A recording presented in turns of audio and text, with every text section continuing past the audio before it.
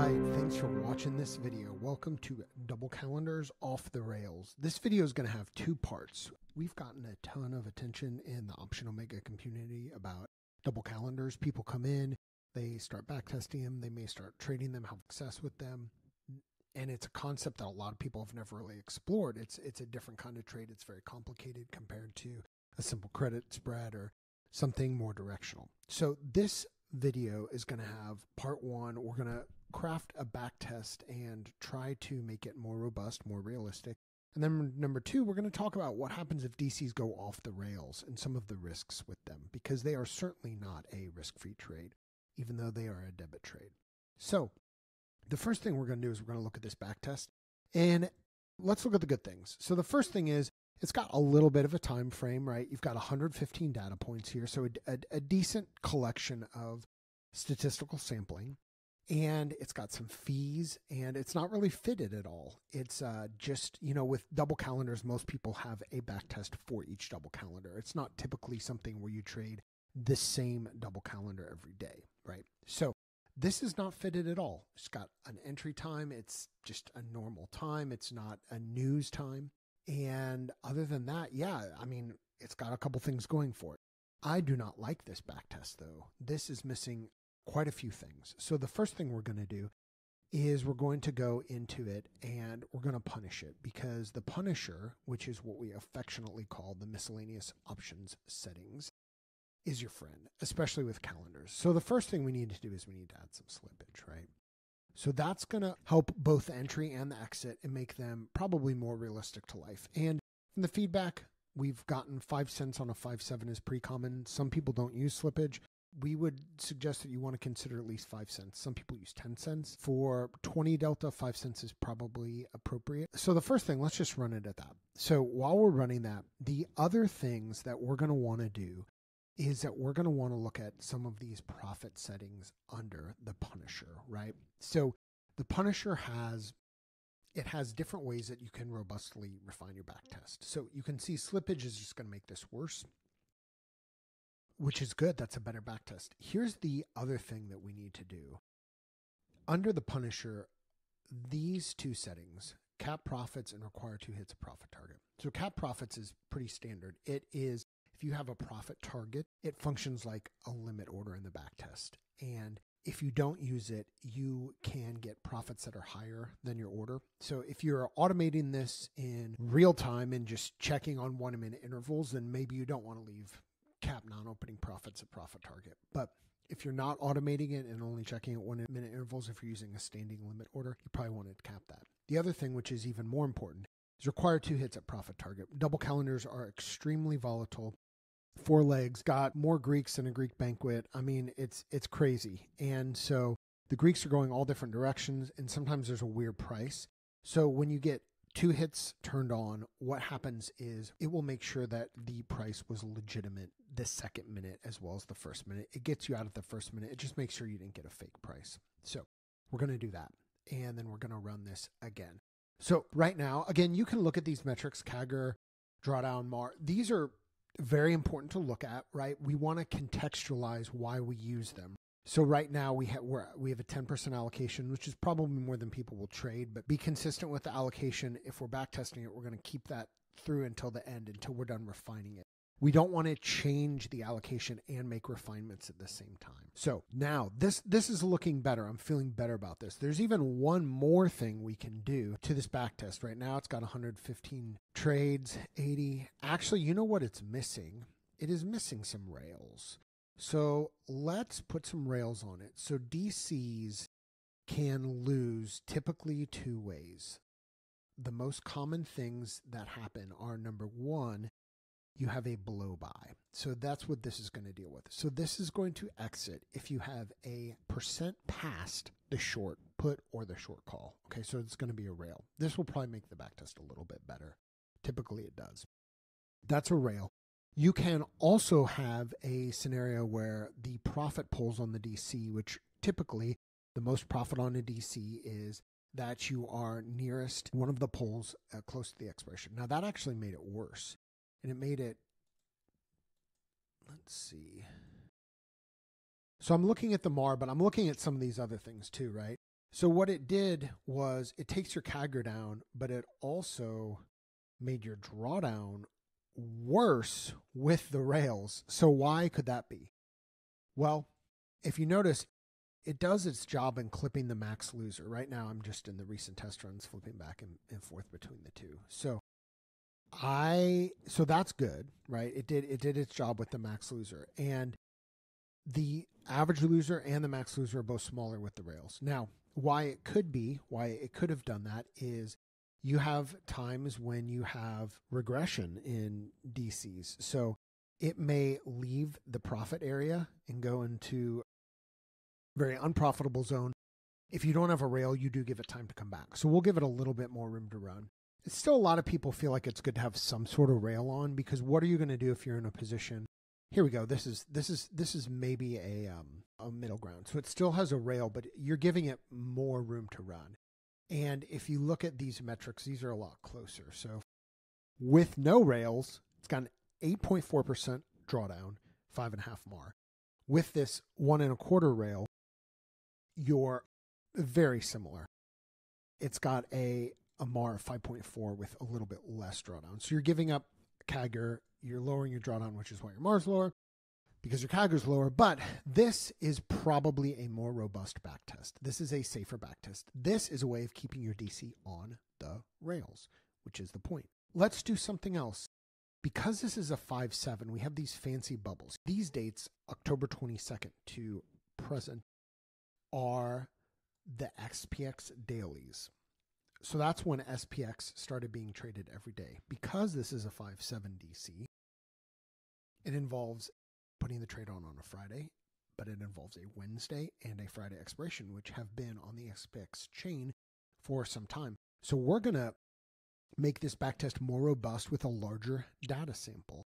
And because we're using deltas and percents out of the money for the rails, that gives us a backtest which we can easily apply into other time frames. So as you can see, now the MAR's lower, okay?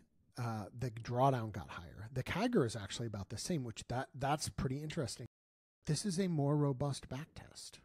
It's more robust. It has more data points. We could go even further. We could even go back 2 years. And if you looked at it, both 2020 and 2021 were profitable. 2020, not as profitable, but 2021 was still a good year. So these other metrics like the CAGR, capture rate, et cetera, will also give you information. It doesn't just have to be the MAR. Again, the MAR can be easily changed by just changing your allocation size. And typically what people do when they're workshopping a backtest is they'll pick their allocation to compare backtests. And then, here we go. So as you can see, this had one really, actually 2018 had a very good year. 2020 is the only year that it kind of struggled, still profitable. That's when its drawdown was, though. So if you look at this, let's take a step back. You've got a backtest. I'm not worried about ending capital, starting capital. I'm not worried about all of that. What I'm worried about, capture rate. I'm worried about the win percentage, and I'm worried about these other metrics, right? You can export this data to a CSV, put it in Excel or Sheets or a spreadsheet program, and get a bunch more metrics that you derive from it. Like if you want to get the Sharpe ratio and all these different things, you can do that. We provide you with enough to get you started here. And so what I am looking for is consistency over the years. It's been fairly consistent. This is about as average a year as it's had. Better than some. We're not done through the year, so probably pretty close to last year. Probably a little bit better than last year. Looks like it's going to be somewhat in the range of what 2019 was. So 319 data points and not overly fitted. We have some slippage. You can punish it, add more slippage if you want. You could further refine this. What a lot of people do is they'll take this and then they'll plug. So let's save this. So we're going to save this as a backtest. I'll drop a link to this one here for you to play with and refine. As always, these backtests are a starting point. They're certainly not designed for you to plug in and start trading. They're designed to inspire you to create your own backtest that makes sense for your situation. We could do additional things here, like I would probably play with this entry time a little bit. I would try some different entry times. I might even try like a before power hour backtest and see what that does to it. I would maybe try exiting a little bit later as well. We do have some rails on it, so you can handle a little bit later exit. You could add a vol crush option of a VIX or VIX 9-day percentage move down. Again, what that does is that measures from the time you put the trade on until the time you take it off, how vol moves. And so this is interesting. So you can see it made 2020 a little bit worse, but on the whole, still, this kind of affirms the idea that, yeah, there's a good concept here. There's something worth backtesting, worth spending some time on. You still have a 8% capture rate. You're winning almost 2/3 of the time, where your winners are bigger than your losers, both your average and your maxes. You didn't significantly increase the drawdown, a little bit. CAGR's about the same. So I think there's definitely an idea here. So now that we've workshopped this a little bit, again, take the link, plug it into your OO, and see what you can come up with. We've already talked about the two ways that DCs most commonly can lose, but just to review, if you have too much movement, especially early on in the trade, what will happen is your shorts will become too valuable compared to the longs, and that can cause the trade to lose. You can also have a tent side condition, which is more common later on in the time frame, which is where your shorts lose value, but vol is crushed and the profit tent sags. That's where the expression comes from, tent sag. The longs lose even more than the shorts lose, and that's a vol crush. So those are two very common ways. Those are the two most common ways that DCs typically lose. We should also talk about the less common risks that are still definitely possible and definitely need to be understood if you're going to trade a double calendar live and not just look at it in a backtest. So hypothetically, when you put a DC on in a broker, they will put the minimum value at 0. That's how brokers do it hypothetically.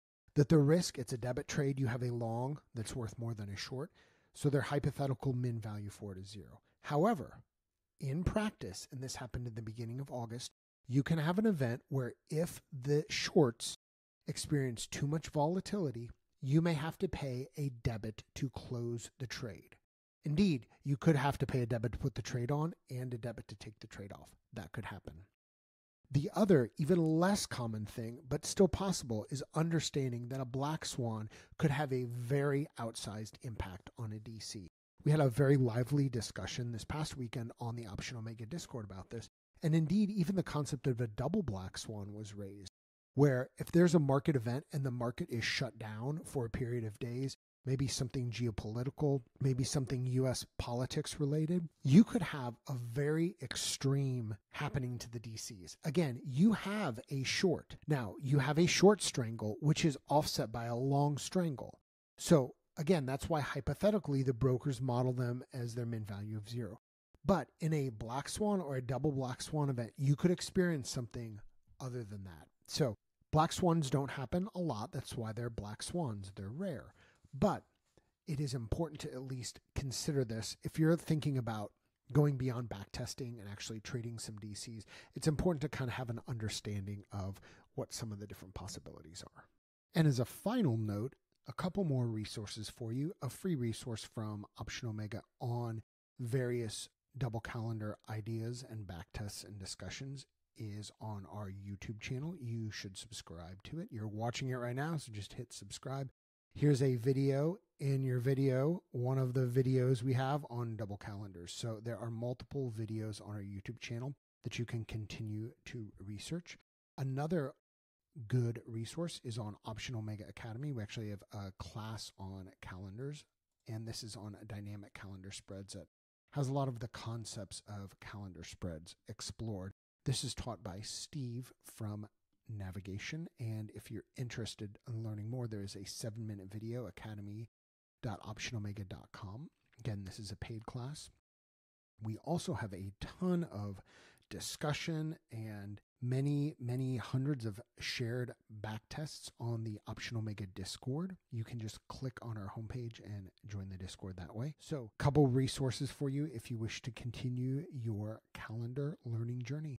Thanks for watching this video. Have a good one.